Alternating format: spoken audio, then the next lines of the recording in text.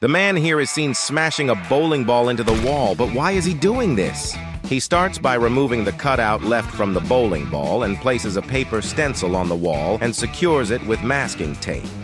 He chooses brown and sprays it over the stencil, covering the entire canvas. He removes the stencil and reveals the outline of Michael Jordan.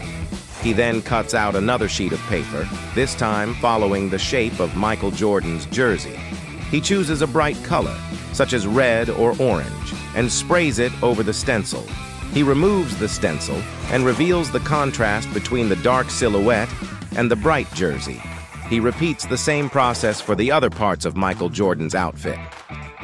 Finally, we see him reveal the amazing portrait of Michael Jordan making his signature move. It is time to put the basketball team-signed ball by the whole team.